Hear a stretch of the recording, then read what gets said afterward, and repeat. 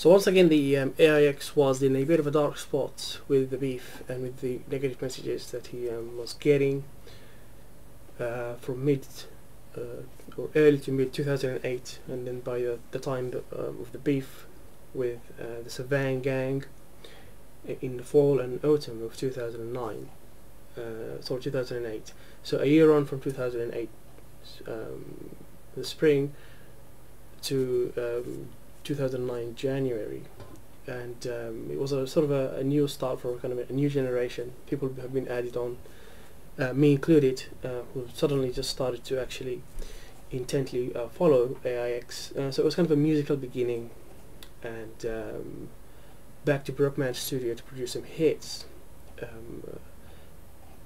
And then by February, we started into diving back into the actual financial situation of the world and the United States specifically. And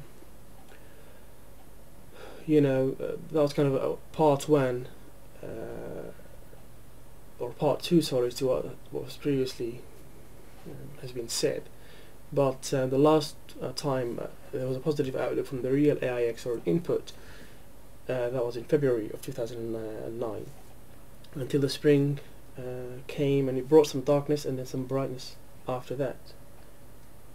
So it was quite the contrast, and many of us are familiar with the dark incident.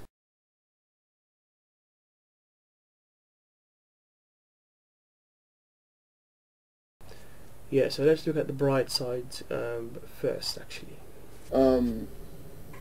This video, I guess I'm going to title it For What?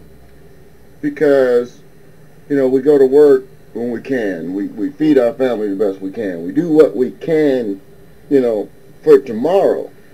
And, shit, fuckers can't even make it till tomorrow. I mean, if it's so bad in this country, and this is supposed to be the freest country on the planet, what are we getting for our freedom? You know, what's free? What's freedom?